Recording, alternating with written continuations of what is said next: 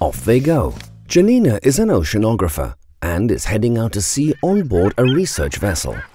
She and her colleagues set off once a year to investigate the ocean currents deep in the North Atlantic.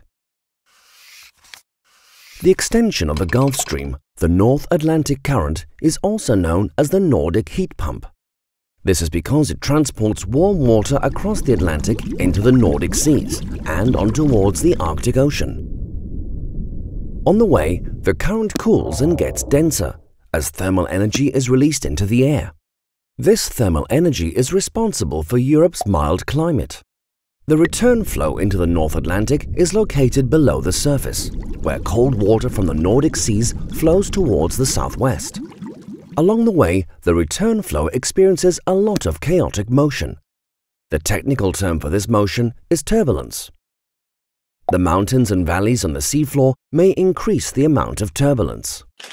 This is exactly what Janina and her team want to investigate for their project, Energy Transfers in Atmosphere and Ocean. For this, they study the ocean between Iceland and Greenland in an area called the Greenland-Scotland Ridge. Their research focuses on special deep currents known as overflows.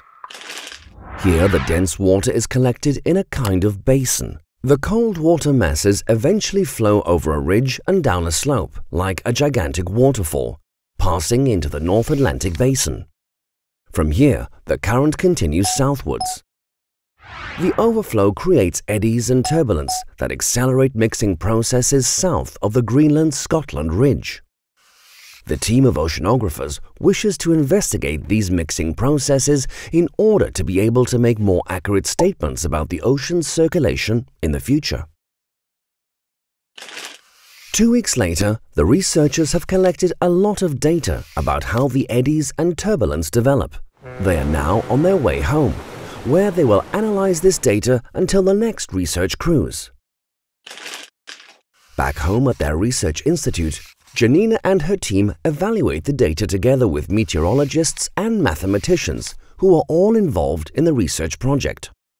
There are frequent speculations as to what would happen if the North Atlantic current weakened or if its route changed. It could mean that Europe would become significantly cooler.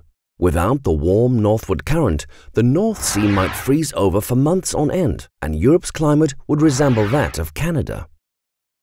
If the energy transfer that takes place throughout the Gulf Stream Nordic Seas overflow system can be better understood, researchers could use their data to improve climate models. As a result, more accurate predictions of how the climate will develop over the coming decades would be possible. It might also answer the question of whether we might one day be able to skate on the North Sea in winter.